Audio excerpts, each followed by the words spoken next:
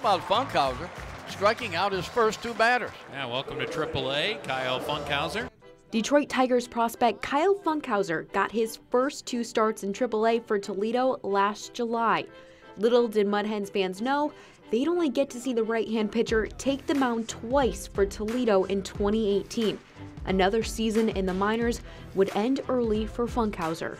My first full season, I had a little bit of elbow tendonitis, which was the first injury. And then, yeah, last year with the foot, or the ankle foot injury, so both years I didn't get to finish the year. That ankle foot injury coming just down the street while Funkhouser was celebrating his second start with Toledo with his family.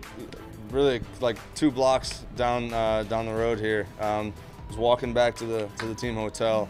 So yeah, it was in downtown Toledo here. I just rolled my ankle and yeah, broke my foot, you know.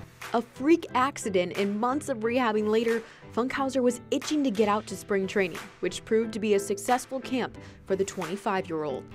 Yeah, I guess I was the last, or one of the last kind of younger guys there. Yeah, like I said, I was having a good camp and was doing some good things and making some adjustments, and I think they just wanted to keep working.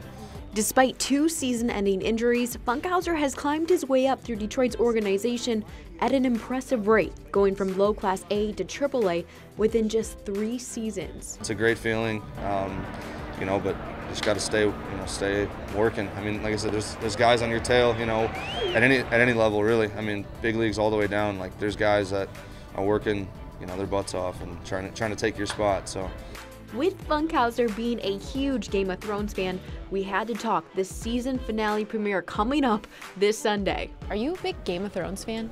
I actually am a huge Game of Thrones fan. Yeah, I'm actually rewatching it right now. I'm like halfway through season 5.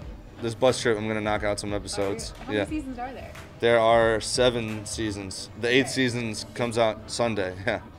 Are you do you have a whole watching party? Yeah, I mean, a few of the guys are big into it. We're gonna try to get in the hotel room and watch it. I'm bringing my laptop and a HDMI so we can hook it up to the TV. Yeah. But yeah, I'm a huge Game of Thrones fan. I've seen it all the way through like 5 or 6 times. Very impressive. Reporting from Fifth Third Field, Danny Rogers, BCSN.